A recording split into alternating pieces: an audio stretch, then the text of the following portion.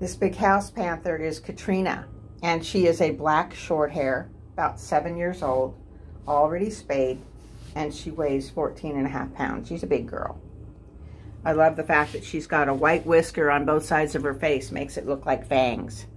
She's actually a very sweet girl, but she is quirky and will give love bites if she gets overstimulated. So we are recommending an adult home for her. She's got plenty of personality, likes her cat tree, and likes being in front of the window where she can watch the birdies. She'd be good company and looks forward to finding her forever home. This is Katrina. She looks forward to being adopted. Hey, Petey girl.